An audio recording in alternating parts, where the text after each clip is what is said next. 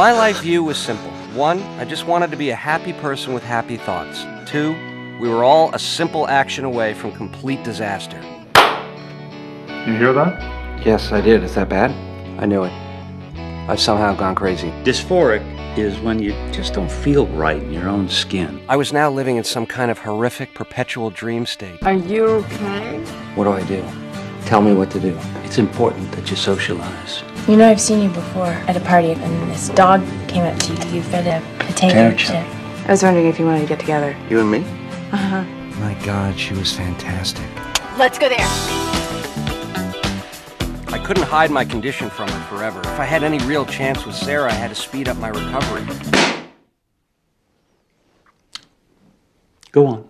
So I went with another doctor who specialized in a big word, which meant take drugs. We'll begin with an antipsychotic. Psychotic? I'm psychotic? The fact that you're asking the question proves that you're not. Have you taken an antipsychotic before?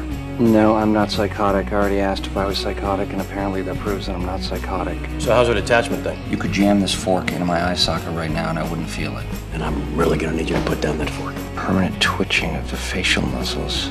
What the hell? You just need to stop being so What? negative. Is there a Mr. Dr.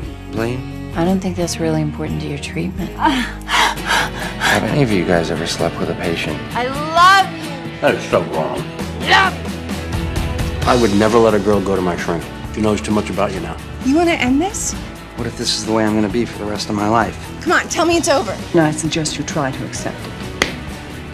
Good luck with this one, Hudson. Thanks, Rick. You don't have to save me, Sarah. But I am gonna love you for the rest of my life, so things will be a lot better for me if you are around.